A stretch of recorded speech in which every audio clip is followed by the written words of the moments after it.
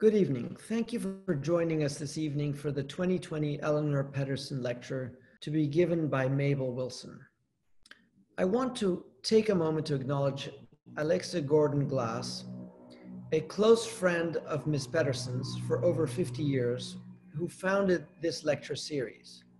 Although Alexa is no longer with us, she's left us with a long-lasting gift of presenting lectures dedicated to the voices of women in architecture, as a tribute to Eleanor's significant impact on the discipline and her love of Cooper Union. Before I introduce Mabel, I want to take a few minutes to speak about Eleanor, who received a certificate of architecture from Cooper Union in 1941. Eleanore Pettersen was born in Passaic, New Jersey in 1916. The daughter of a successful lumberman, she would eventually enroll in evening classes at the Cooper Union to study painting. Although not interested in architecture at the time, she was required to take an introductory course and discovered what would become a lifelong passion. At the encouragement of Professor Esmond Shaw, Eleanor decided to make architecture her major and career. After completing her studies at the Cooper Union, one of the only 3 female architecture majors in her class, Pettersen applied for an apprenticeship with Frank Lloyd Wright, and was the only woman among the approximately 50 individuals who were accepted. Her time at Taliesin and Taliesin West taught her how to work with construction materials, but also how to live off the land.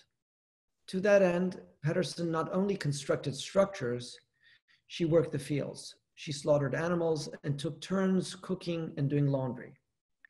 After her apprenticeship with Wright, Pettersen spent over 4 years working for the Tennessee Valley Authority, designing a visitor center, power service buildings, and other large-scale industrial structures. An observer of the explosion of suburban home building in New Jersey shortly after World War II, Pettersen set her sights on the town of Saddle River, where she purchased a large piece of property that contained a modest barn built in 1740. Pettersen renovated the structure into a live workspace with drafting tables in the former hayloft. She then began an architectural practice that would span over 50 years, becoming one of the most successful women architects in northern New Jersey. In 1970, as her practice increasingly expanded, Pettersen designed and built a house adjacent to the barn, which she shared with her elderly mother. Over the years, Pettersen designed numerous homes, churches, resorts, and a college campus. She believed in bringing her clients into the design process as much as possible, and many of them ultimately became her friends. Her architecture was so treasured that in several instances, the second owners of her homes called upon her to make renovations or additions to the initial work. Some of Pettersen's design trademarks include the relationship of her structures to the landscape, often illustrated by the use of natural materials in both the interior and exterior, the carved entrance doors to her homes, none of which were ever the same, and her exquisite ceilings. Public service was an integral part of Pettersen's life. In 1985, she became the first woman president of the New Jersey Society of Architects. She was also a member of the Board of Trustees for the New Jersey Institute of Technology School of Architecture and a fellow of the AIA. In 1957, Pettersen founded the Bergen County chapter of Altruza International, an organization of professional women and men who volunteer their energies and expertise in projects dedicated to community service. She also served as president and district governor of Altruza. By the end of her career, she was licensed to practice architecture in a total of 8 states. And now for this evening's lecture. Mabel Wilson is the Nancy and George E. Rupp Professor in Architecture and also a professor in African American and African Diasporic Studies at Columbia University. She also serves as the Associate Director of the Institute for Research in African American Studies and co-directs Global Africa Lab. She's authored Begin with the Past, Building the National Museum of African American History and Culture in 2017, and Negro Building, African Americans in the World of Fairs and Museums in 2012. She co-edited with Irene Cheng and Charles Davis the recently published volume Race and Modern Architecture, From the Enlightenment to Today in 2020, With her practice studio she is a collaborator in the architectural team that recently completed the memorial to enslaved African-American laborers at the University of Virginia. For MoMA, she is co-curator for the forthcoming exhibition Reconstructions, Blackness and Architecture in America. She's a founding member of Who Builds Your Architecture, a collective that advocates for fair labor practices on building sites worldwide. Mabel's lecture this evening is titled Bulletproofing America's Public Space, Race, Remembrance, and Emmett Till. Welcome, Mabel. Thank you. Hello, everyone. I'm Mabel Wilson, and I want to thank Dean Nader Tehrani, the faculty and staff at Cooper Union for the honor of delivering this year's Eleanore Pettersen Lecture. While we're unable to convene at the Great Hall due to COVID-19, I'm pleased to be speaking to you from Harlem in the great city of New York City, where our fellow New Yorkers have been doing an extraordinary job attending to those rendered ill from COVID-19. So my talk is part of a larger project that I've been working on for the past few years that examines the intersection of anti-Black racism, the modern self-possessed liberal subject, like the citizen and the architect, and the built environment in the United States. Next month, the University of Pittsburgh will publish the volume Race and Modern Architecture, A Critical History from the Enlightenment to the Present, that I co-edited with Irene Cheng and Charles David. I'm also currently developing a book manuscript, Building Race and Nation, Slavery, Indigenous Dispossession, and American Civic Architecture, that examines how racial difference, liberal democracy, and architecture shape the mutually constitutive concept of the citizen and the civic spaces of the United States from its founding up to the Civil War. The civic buildings I found emblematic of this entanglement, one that can be best described as the fundamental disavowal of the founding precepts of liberty, equality, and justice. Civic monuments became sites to imagine and enact American whiteness.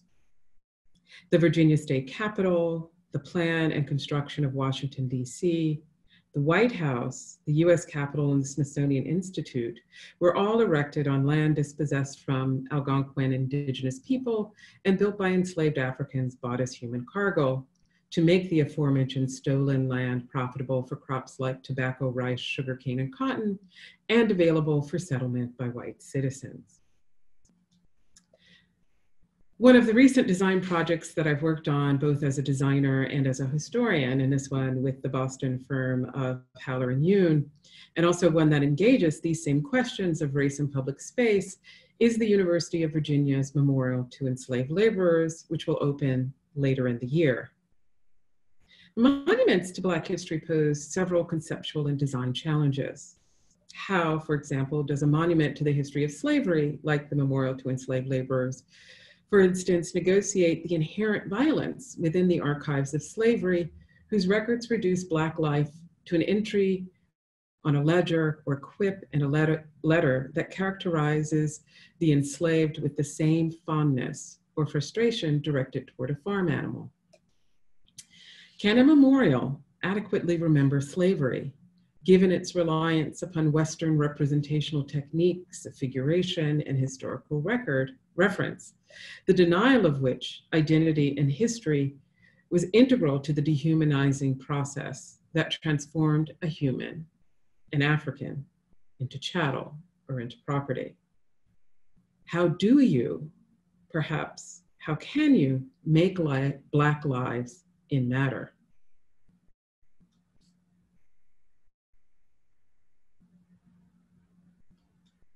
We must be mindful that monuments like the Equal Justice Initiative's Memorial to Peace and Justice, or the Emmett Till Historical Marker Project, both of which I'll discuss in my talk, appear in an American commemorative landscape shaped by the legacies of anti-Black racism.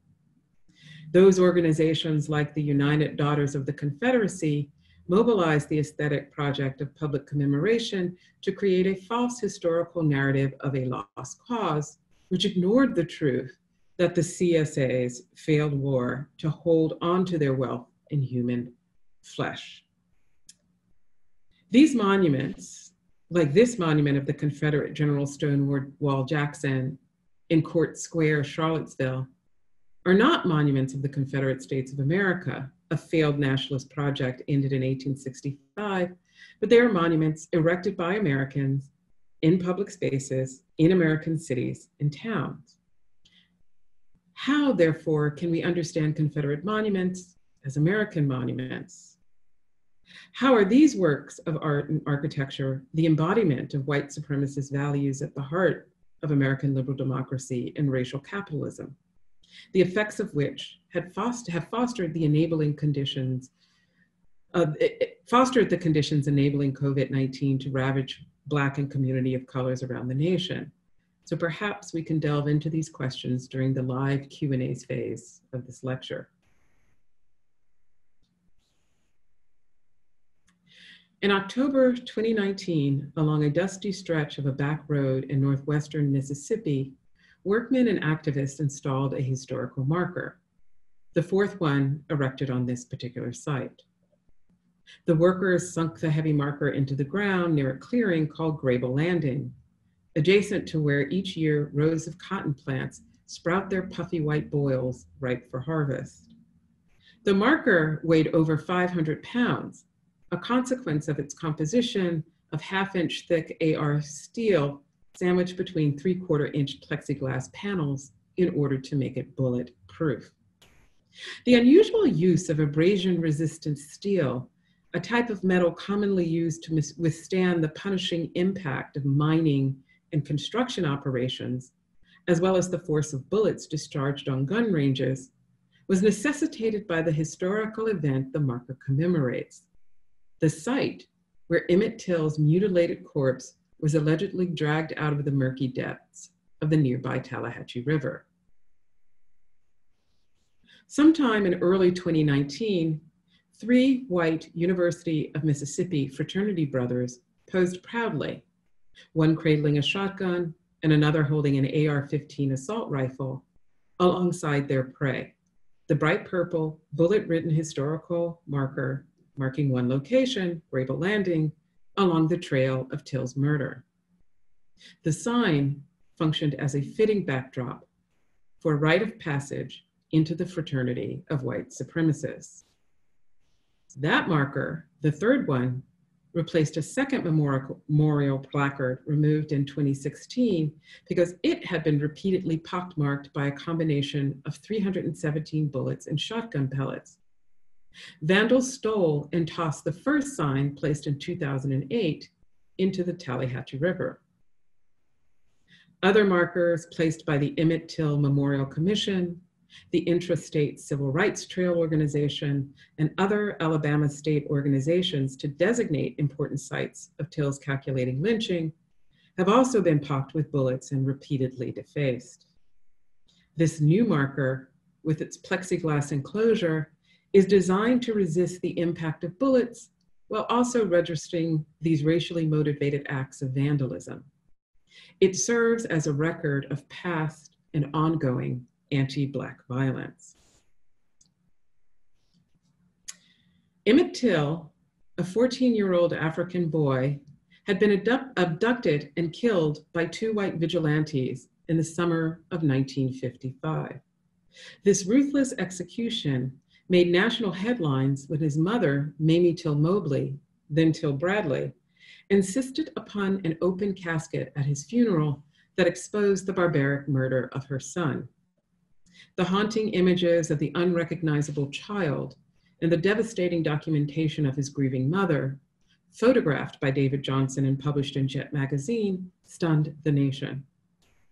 When taken together, the bulletproof commemorative marker and the images of Till reveal, I will argue in my talk, how anti-Black violence has and continues to influence who gets to tell historical narratives in the nation's public spaces, especially in southern cities where thousands of monuments to the mythic lost cause, the failed effort to constitute the Confederate States of America, have created a tyrannical commemorative landscape.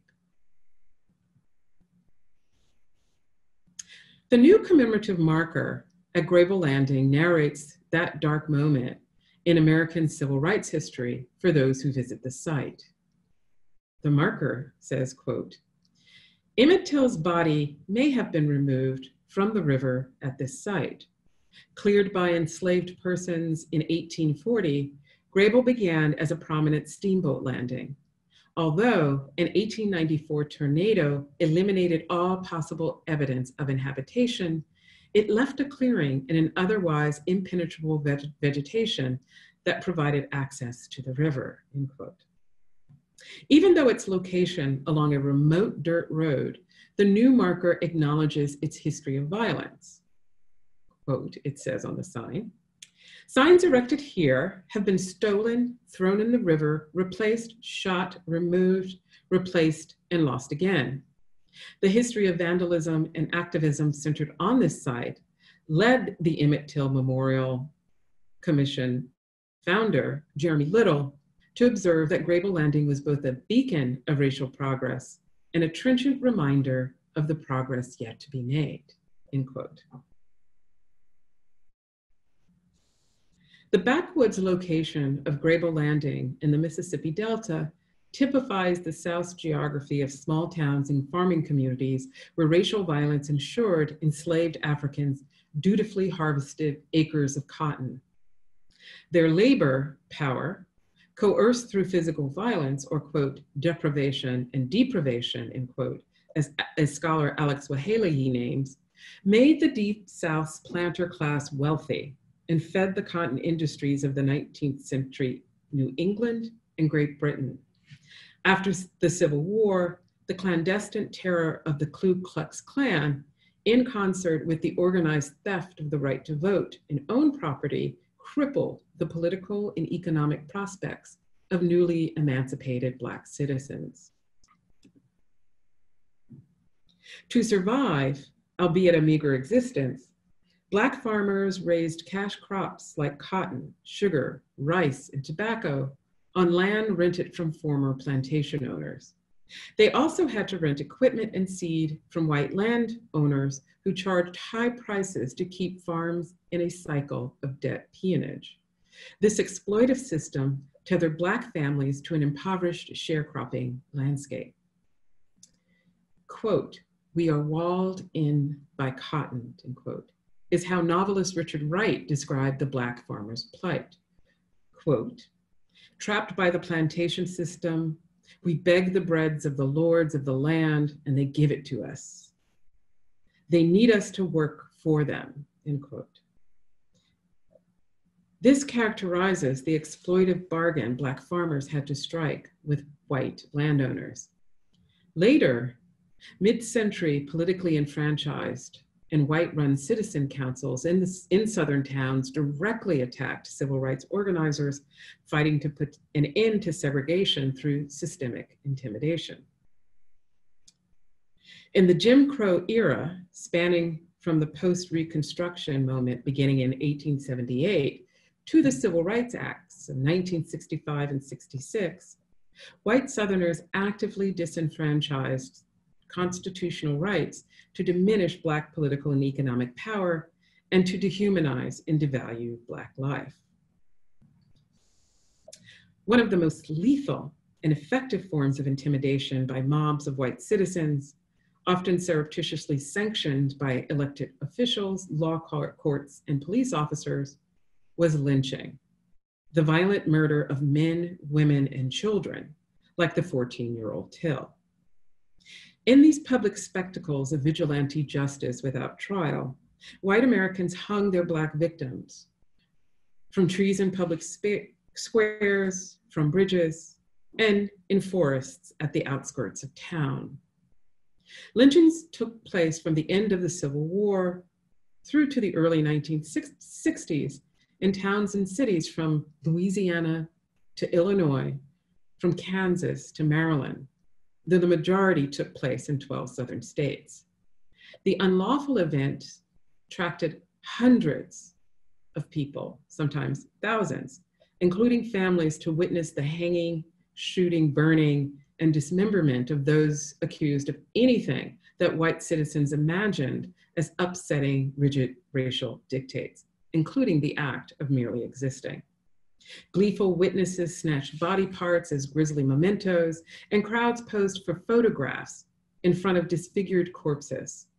Since the dehumanization of Black people into commodities has been foundational to the formation of modern racial capitalism, enterprising photographers sold and circulated these images as postcards that captured memorable events integral to the quaint Southern way of life. Angry mobs justified the lynching of thousands of Black men and boys in Jim Crow era as the meting out of swift justice and as a means of protecting the dignity and honor of white wives and daughters.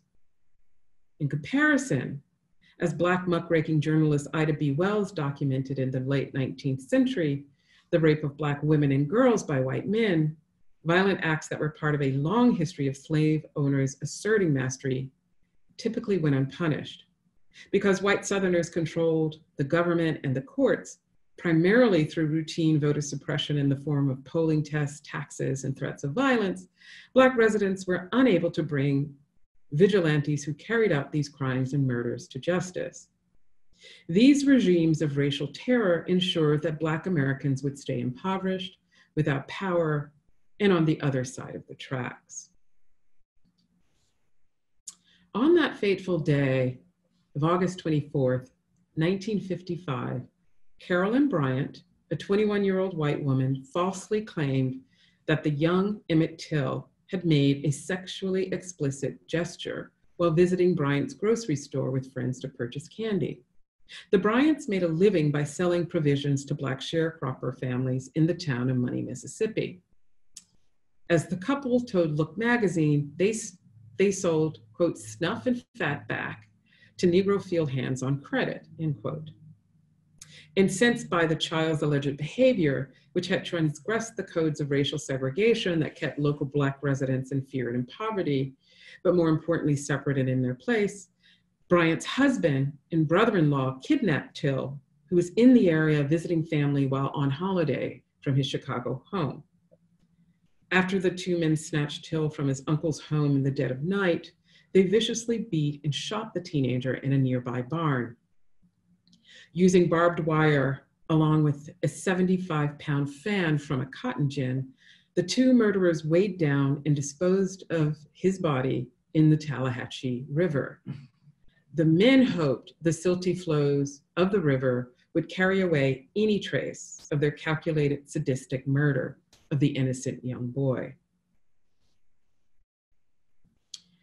Born in Webb, Mississippi in 1921, about 30 miles north of Money, Mamie Carthen left the impoverished Mississippi Delta for Illinois with her parents when she was 2 years old. The family, who joined the Great Migration out of the dead-end sharecropping economy to seek better work and a better life in industries in the North. Mamie married twice, but chose to raise her son Emmett on her own in the South Side of Chicago, a bustling Black segregated enclave that sociologist Horace Caton and Sinclair Drake described as, quote, 8 miles of land where a Black metropolis was growing in the womb of the white, end quote. Though Mamie Till Mobley was born in the Southern Black Belt, she settled into its northern doppelganger, the Black Belt of Chicago, with its own histories of segregation, racial violence, and riots instigated by white mobs. In the summer of 1955, Mamie Till Mobley sent her young son Emmett on a train south to stay with her uncle Moses Wrights in Money, Mississippi.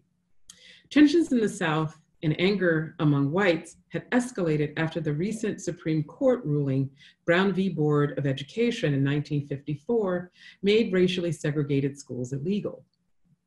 Believed to be under siege, white Southerners vowed to defend their territory, their political and economic dominance, and their Southern way of life as they had in the Civil War, through collective acts of violence and terror against their Black neighbors.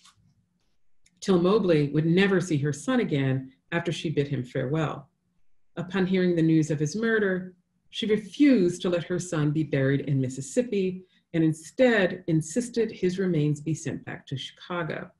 Upon viewing his mutilated, decomposed body, which could only be identified by the silver ring he wore, she collapsed. Twice married to difficult and at times abusive men, Till Mobley was a working mother raising a young son on her own. As such, she did not easily fit into respectability's template for virtuous Black womanhood. That fact did not curtail her quest for the world to mourn her loss. In a bold act of defiance, she refused to quietly grieve and insisted upon making visible the aftermath of the racist lynching of her son. She contacted the Chicago Daily Defender and the locally headquartered offices of Ebony and Jet magazine, all three of which had wide national readerships. At her son's memorial services, Till Mobley arranged for the funeral home to have an open casket. Thousands of Chicagoans came to pay respects, but also witnessed white supremacy's unrelenting project to dehumanize and destroy Black life. Johnson's gripping photographs of the funeral published in Jet showed Till's unrecognizable face and Mamie Till Mobley racked by grief. The photographers, Till Mobley, and the images, viewers, entered into a civil contract that, argues scholar Ariella Azoulay, overrode pity, empathy, shame, or compassion in order for Till Mobley to become a participant citizen with others in a rehabilitated public sphere. Mamie Till Mobley refused for her or her son to be made invisible in the racist public sphere of Jim Crow America. She also instinctively understood that justice for her son's lynching would not be swift, if it would ever arrive, and that her son's murderers might never be convicted. Indeed, 1 month later, in September 1955, an all-white, all-male jury in Sumner, Mississippi, took 5 days to acquit Till's murderers, Roy Bryant and J.W. Millam. An all-white grand jury in LeFlore County, where Till's body was dragged from the Tallahatchie River, refused to indict the same 2 men for kidnapping. As these white juries entered and exited the courthouses, their defiance of the law was in part validated by the sentiments of the sacrifice, brave deeds, and eternal glory in defending the Southern way of life that was also symbolized by Confederate monuments standing outside both the Tallahatchie and LeFlore County courthouses. These monuments, both erected by the United Daughters of the Confederacy in 1913 with the full support of municipal governments, the women embellished these Beaux-Arts style white marble obelisks with weeping wives and mothers, honorable soldiers, and brave officers to historicize and recuperate the nobility of white supremacy and antebellum Southern values. Despite their confession of kidnapping and murder in an article in the January 1956 issue of Look magazine, for which they were paid the sum of $3,000, Bryant and Millam were never punished for taking the life of Emmett Till. These events proved that racial terror had not abated after the Civil War and emancipation ended slavery. They also proved that justice was unattainable for Black Americans. The failure to convict Till's murderers only galvanized activists of the burgeoning civil rights movement. Under Jim Crow segregation, Black Americans like Till Mobley and her family found themselves marginalized and excluded in the public spaces that shaped the political, economic, and social life of towns and cities, especially in the South. De facto and de jure segregation limited or prevented access to all forms of public spaces: courthouses, schools, theaters, museums, swimming pools, restrooms, markets, hair salons, waiting rooms, hospitals, auditoriums, cinemas, cemeteries, and parks. Blacks sought temporary occupation of mainstream public spaces, such as world's fairs and expositions, or established their own counter-public spaces in segregated Black communities. Civil rights boycotts, marches, and sit-ins to reclaim the right to be in public space was a proxy war for the right to be fully enfranchised Americans. With these limitations, the economic precarity wrought by racial capitalism and the constant threat of violence from aggrieved whites with riots and spates of bombings in cities like Chicago in 1919, or towns like Tulsa, Oklahoma in 1921, and Rosewood, Florida in 1923 had proved, Blacks rarely erected permanent memorials and monuments honoring Black history or historical figures. Thus, organizations like the Association for the Study of Negro Life and History, founded by Carter G. Woodson in 1915, worked with newspapers like the Chicago Defender to institute Negro History Week that popularized notable events and figures of Black history.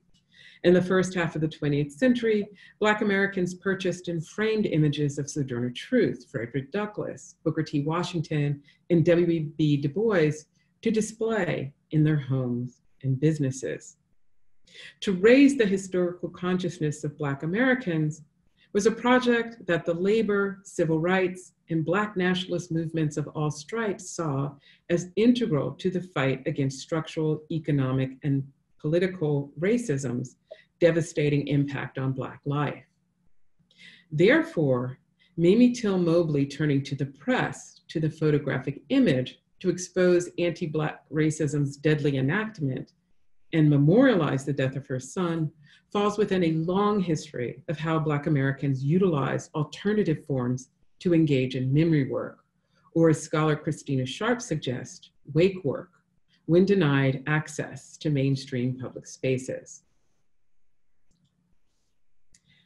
Despite the profound sorrow wrought from losing her only child, despite her disenfranchisements of rights and justice dictated by the same regime of white supremacy that murdered her son, despite a hostile American public sphere, Mamie Till Mobley took two radical actions. One, she refused the terms under a regime of white supremacy that would have rendered her grief and grievances invisible. Two, she mobilized the Black counter-public sphere to demand justice. The photographs of Till's wake and funeral circulated in the Black press, then in the mainstream media, to expose the brutality of racial prejudice unchecked by law. But more significantly, Till Mobley utilized the contractual nature of the photograph to actualize what Azali identifies as anchoring spectatorship in civic duty, quote, toward the photographed persons who have not stopped being there, toward dispossessed citizens who in turn enable rethinking the concept and practice of citizenship, end quote. Under Jim Crow segregation, Till Mobley was excluded from public spaces and discourse by the violence that underwrites white America's hegemony. It is therefore vital to understand how she combined one of photography's earliest functions to commemorate the deceased with photography's civil contract to construct a lasting public memorial for her son, Emmett Till, one that demanded justice. Till Mobley's photographic memorial acknowledges the legacy of racial terror in ways that the commemorative markers in Crable Landing, at the Sumner County Courthouse, and the ruins of Bryant's Market, the latter two erected by the Mississippi Department of Archives and History, cannot, especially in a public domain still ruled by that same anti-Black violence. In the midst of writing this talk in early November 2019, a group of 6 men and 2 women, all dressed in Black polos and khakis, the uniform of the League of the South, a documented white supremacist group, gathered around the new Till marker at Grable Landing.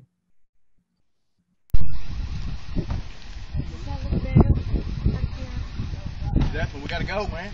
We gotta go. Come on. Move it. All right, who's doing the video? We got to be ready now. Kenny is. Let's go. All right, let's go.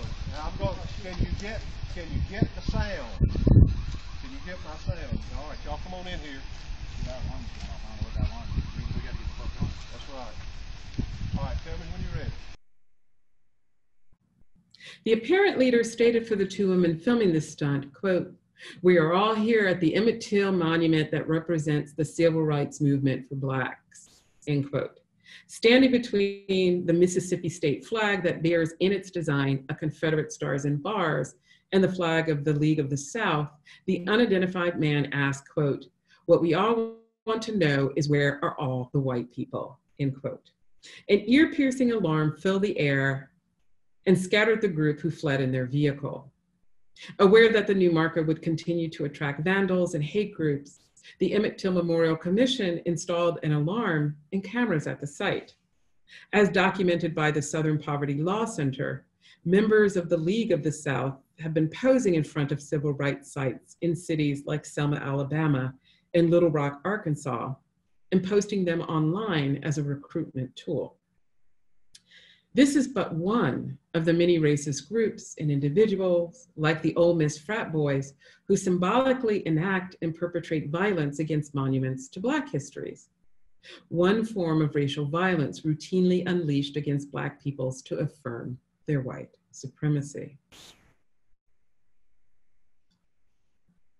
300 miles east of Grable Landing in Montgomery, Alabama, a new monument at the Equal Justice Initiative's, the EJI, Peace and Justice Memorial Center, honors Emmett Till, along with 23 other victims killed by racial violence in the 1950s. To aid the public in comprehending the historic and geographic scope of racial terror, the new monument, along with the nearby National Monument to Peace and Justice, designed by Mass Design, recognizes the 4,424 documented victims of lynching during the Jim Crow era. In collaboration with groups around the country who seek to publicly recognize lives lost to and those impacted by organized racial violence, the EJI has also launched the Community Remembrance Project that places historical markers at lynching sites like this one in Selma around the nation. Like the Emmett Till marker at Grable Landing, EJI's markers remind local residents of acts of lynching whose perpetrators were rarely brought to trial, and if so, were never convicted for their actions like Till's murderer.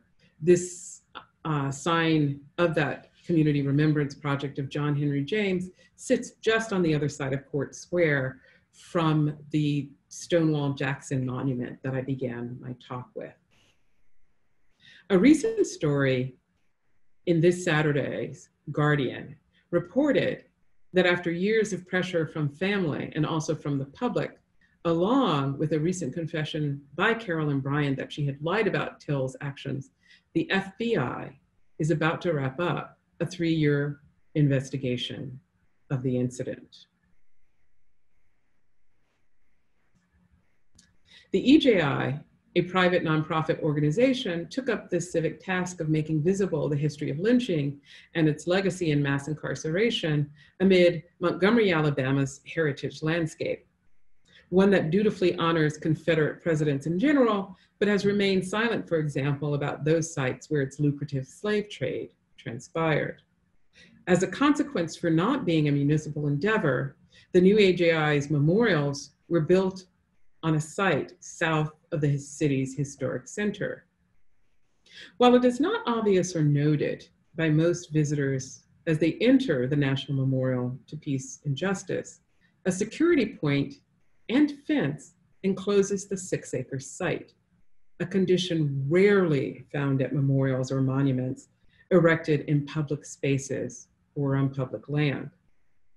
The enclosure of the fence signals, like the plexi-enclosed bulletproof historical marker at Grable Landing, that violence in the name of white supremacy continues to shape America's commemorative landscape. I want to add a COVID-19 coda about Mississippi today.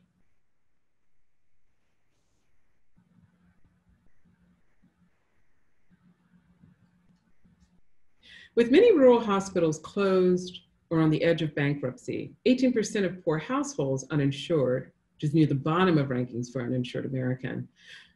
Overall, healthcare ranked last in the nation, with 20% of its population food insecure and 20% of its citizens impoverished. These are the legacies of anti-Black racism and racial capitalism in the state of Mississippi. In the first week of March 2020, mayors in cities like Tupelo called for shelter-in-place actions to stem the spread of COVID-19. The Republican Governor Matt Reeves overturned these actions, leading gun and ammo stores, restaurants, beaches, and churches to open again to the public and for profit. By early April, Mississippi led the nation in the number of hospitalizations, with almost 1/3 of those diagnosed with the disease in need of urgent care. The current deadly impact of COVID-19 continues the devastation of Black life in the wake of slavery, the crippling segregation of Jim Crow, and mass incarceration. These remain the inequalities of Americans' public sphere and the legacy within its public spaces. Thank you for watching.